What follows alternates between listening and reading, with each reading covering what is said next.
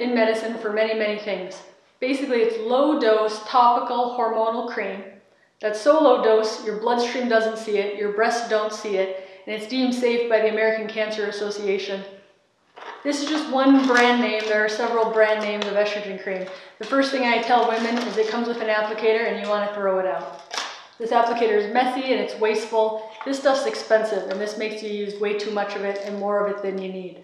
Also, it's very uncomfortable and it doesn't put the cream in the right place. So my first step when I see a woman with estrogen cream is to make sure that they're throwing this applicator away. This is my personal opinion on how women should use estrogen cream based upon treating hundreds and thousands of women over the course of my career.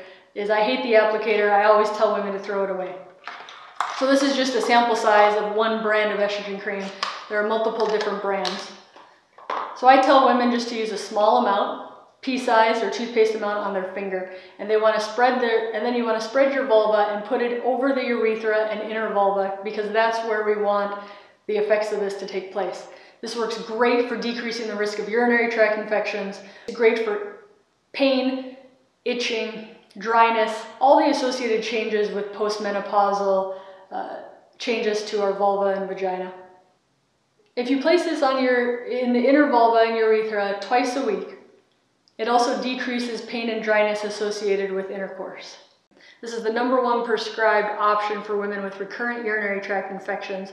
You can't get resistant to it, your bugs can't get resistant to it, and prevention is the best medicine. And for postmenopausal women with recurrent UTIs, estrogen cream really, really helps.